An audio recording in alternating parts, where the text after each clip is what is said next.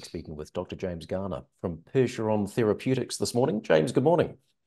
Good morning. Great to speak to you, Andrew. Yeah, good to be catching up with you. Look, firstly, James, give us an overview here on Percheron Therapeutics and your current focus. Thanks, Andrew. Well, look, Percheron is developing a drug called ATL1102. And this drug came out of a collaboration with a company called Ionis Pharmaceuticals in the United States, who's one of the world leaders in this technology area. So it's got a fantastic pedigree behind it. And the drug works by damping down the activity of the immune system. It's a class of drugs that we call immunomodulators. And this means that it's got potential applications across a whole range of different diseases. But for right now, we're focused very single-mindedly on a disease called Duchenne muscular dystrophy. And this is a genetic disease of children. Essentially, it's a muscle wasting disease. It starts to become evident around 4 or 5 years of age. Sad to say, children typically wheelchair bound by about 12, 13 years of age, and life expectancy is in the mid-20s. And it's almost exclusively a disease of boys. It's a relatively more common disease among all these genetic diseases of childhood. And although we have some treatments available, they really don't work great. They certainly are not a curative treatment by a very, very long margin. So there's a huge need for new therapies here. Now, our drug, ATL1102, has shown some really positive data in an earlier phase 2A study that we did in Australia.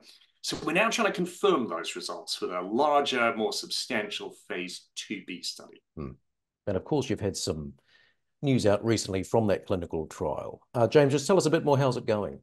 Yes, look, Andrew, it's going great. We have reached full enrollment to the study, which is a really important milestone in the conduct of the trial.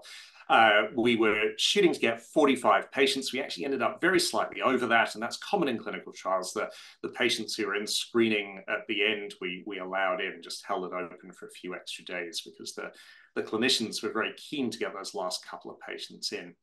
But for investors, this means two things. First of all, it actually takes an enormous amount of operational risk out of this trial. More than a few clinical trials never complete enrollment for a whole host of reasons. The patients just aren't there. There's competing trials. The clinicians don't warm to the drug. Patients and families just find it not very tolerable. As soon as we're fully enrolled, many of those concerns go away. And so this is an enormous de-risking event for this trial. But the second thing that it means for investors, which is much more important, is we are now on a path to data for this study. And we are going to see data by the end of calendar 2024 out of this trial. And that's not an aspiration, it's not a forecast, it's not an estimate.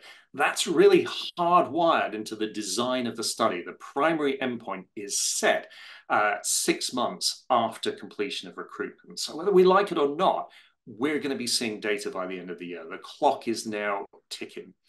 And that data could be absolutely transformative for the company. So it really sets us up for a very, very exciting fourth quarter. And so James, how will that data guide Percheron Therapeutics in terms of further studies and further development? Well, look, several things. First thing to say is that the study won't quite be over at that point. So although the primary endpoint is at 6 months, there's another readout at 12 months, and then the patients have 4 months off treatment. So we actually do get a couple more bites of the cherry, in effect, and we get a couple of extra opportunities to better understand the efficacy of the drug. So the study will continue well into calendar 2025. But as the data emerges at the end of this year, and potentially in the new year, we'll be looking to put that data in front of regulatory agencies. And we'll be talking about it with partners, with advisors as well. And fundamentally, it's going to take us in one of a couple of different directions. If the data is really good, it may open the possibility of what we call accelerated approval. That means we go and talk to FDA about getting the drug on the market now. This could see the drug launched conceivably within calendar 2025, more likely calendar 2026. But given the unmet need in this disease, that's a very real possibility if the data supports it. Now, if it's not quite that good, it may position us for a for a phase 3 study, a confirmatory study. But with positive data in hand, with real confidence about how the drug performs, I think we'd be very comfortable to continue taking this drug forward and to collect that little bit of extra data that would get it across the finish line. So, long story short, we see where the data takes us, but I think a lot of doors and a lot of possibilities open up. And look, just speaking of data, so you've had some animal toxicology results out recently also.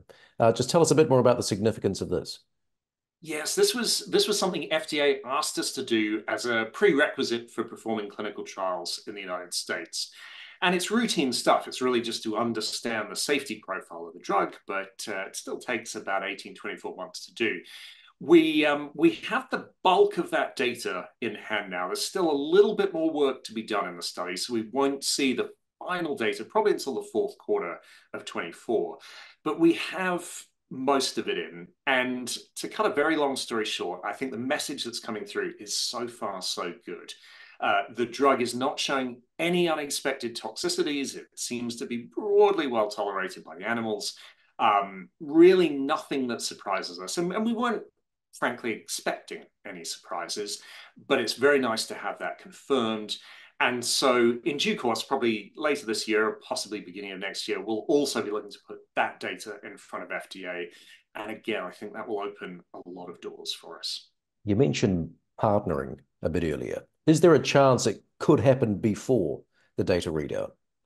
Look, absolutely.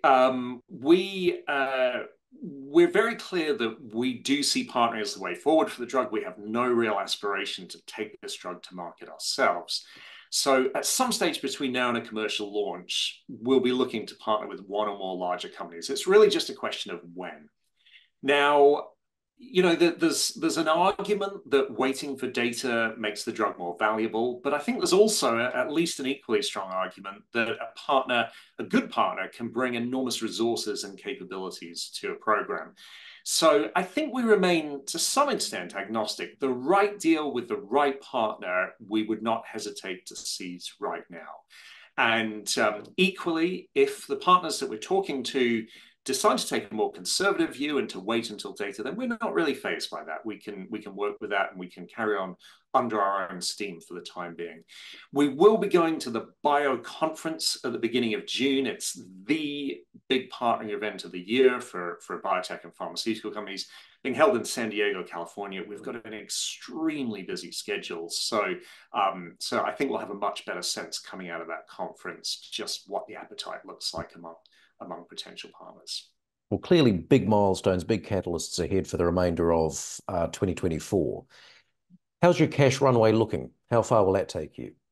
We've got cash well into calendar 2025, so it sees us very nicely over this data readout at the end of the year, which is great. Thereafter, I think there's a lot of possibilities, and right now we're just keeping every iron in the fire, every possibility open. Obviously, a partnering deal could substantially fund the company for some time. Obviously, there's always access to capital markets. We do have some outstanding options, which potentially could end up getting exercised. So there's a whole range of possibilities here, and I think we're in the comfortable position that we've got money to see us through data, and we've got plenty of opportunities after that. Well, James, just before you take off this morning, give us a quick summary here of the Percheron investment case. Well, look, we're a late clinical stage company. We've got a drug that was developed in partnership with one of the very, very best companies in the business. It's shown positive clinical data already, and that data has been published in a peer-reviewed scientific journal. It's addressing a potentially billion-dollar market that's very poorly served by existing therapies. And we're going to get a key data readout by the end of this year from a substantial international randomized controlled trial. So this is an incredibly exciting time for our company. There's no question it's going to be a dramatic second half of the year. And hopefully, with a little bit of wind in our sails, we can really make a difference for these kids and for their families. Absolutely. James, good to see you. Thanks for your time. Thanks so much, Andrew.